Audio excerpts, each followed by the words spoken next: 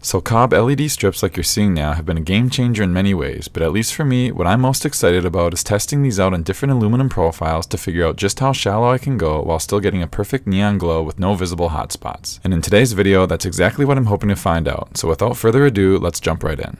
Now I'm going to focus my efforts on 3 different products. The first one you're seeing now is going to be the tallest of the bunch, coming in at 12 millimeters of space. The next channel will be much more shallow with only 6 millimeters of clearance. This is one that I would never even bother trying with the traditional strip, but with these high density COB lights it's definitely worth a shot. I'll then test out performance on the shortest one I could find that has 4.8 millimeters of space. My gut says this is way too shallow, but we're here to find out. And as a bonus, I'm also going to see if these will work in this corner profile that I know from past experience doesn't look good when using strips that have 60 LEDs per meter. Now you may be wondering why this is even something I care about, and it really boils down to 3 things. First is that for many projects you want to blend things in as best as possible, and being able to use extremely shallow profiles is going to help with that. Next is that the vast majority of channels out there are 12 millimeters or less, so you're going to have so many more options to choose from if this works. And finally, it's all about the cost. These are about half the price of what you'd pay for a diffuser channel that has 0 hotspots when combined with a strip that has 60 LEDs per meter, and if you're doing a big project, the savings will add up fast. So to set things up, I'll first put one section of lights in our shallowest profile, but I'll be leaving the diffuser off just so we can see how it performs with no cover. Next, I'll again put a section of lights in the same profile, but this time I will add the diffuser. This is the one that's 4.8 millimeters, which is the shallowest of the 3. Moving on, I'll get another one set up in our mid-level profile that has the 6 millimeters of space. And finally, our last one will go in the tallest channel, which is the one with 12 millimeters of clearance. Now, even though the point of this video is not about how to set up and control these lights, I will go over all that later on if it's something you're curious about. So now that everything's fired up, let's first take a closer look at the strip with no diffuser. This is where you can really get a good feel for just how dense these strips are with 720 LEDs per meter. But even though they are extremely close, you can still very visibly see the tiny hotspots.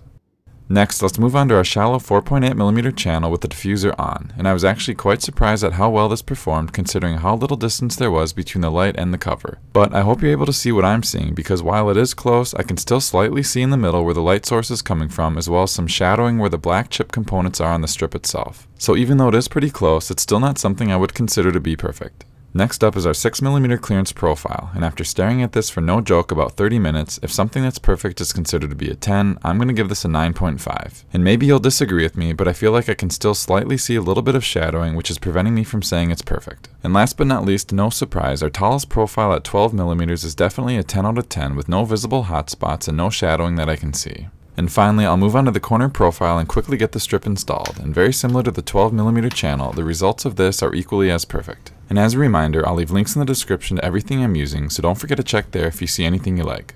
So now that we've seen things up close, I'll set these up on the wall so we can get some real life examples of the different options in action. And since I'm just setting this up for the demo, I'll be using some 3M sticky pads to get these attached, but if you were doing a more permanent install, you could use the included mounting hardware. So as I'm getting these put up, there's 2 main reasons why I went with these specific diffusers. The first is because, at least on the 6 and 12 millimeter profiles, if you want, you can buy a separate roll of a continuous cover that can be cut to size for a completely seamless install. And the second reason is that they're available in 1 meter long sections, which is standard, or 2 meters in length, which is much less common to find. Now before moving on, I want to thank the sponsor of today's video, Aura. So this is me signing up for their free 14-day trial, and during this setup process, one of the many things they do is scan the internet for data brokers that have your personal information. These data brokers then make a fortune selling your information to spammers, scammers, and other entities that want to know more about you. Now, Aura was able to find 30 such instances of my personal information being in the hands of these companies. Then, with one click, Aura sends out a notice to have my information removed from their systems, which they are legally required to do when asked. Their all-in-one platform offers antivirus protection, credit monitoring, credit lock, financial transaction alerts, secure VPN, identity protection, parental controls, 24/7 US-based customer service, and much, much more. I'll leave a link in the description for you to start your own free 14-day trial, so please make sure to check them out. Thank you all so much, and now back to the video.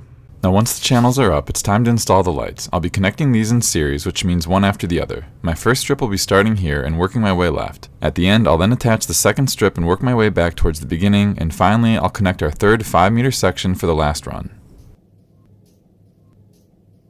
We can now move on to getting the diffuser covers all snapped in place, and just so you know which one is which, the bottom channel is the 12 millimeter kit, the middle is the 6 millimeter version, and the top will be our 4.8 millimeter profile. And for what it's worth, the 4.8 and 6 millimeter kits did take a little bit more time to snap the diffusers in place compared to the 12 millimeter channel.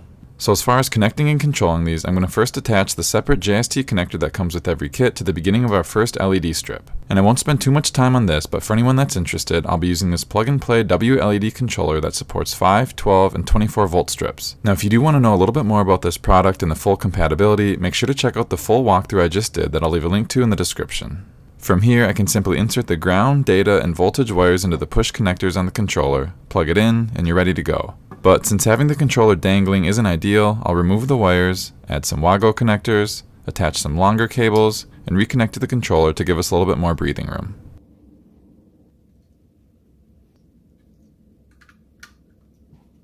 And what's nice about the way things are set up is that if needed, I can quickly add a couple more WAGOs to the power injection wires above and run those back to the controller's other ground and voltage slots to add additional power like I'm doing now.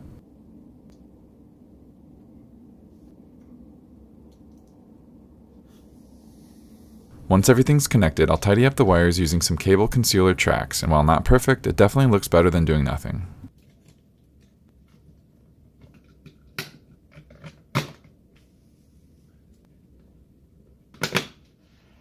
So we're getting close to finishing up, but I still need to move my DIY media console back in place and add some fake plants before we get things fired up, after which I'll play some final pictures and videos of everything in action. And at the very end, I'll leave you with some final thoughts, so make sure to stick around for that.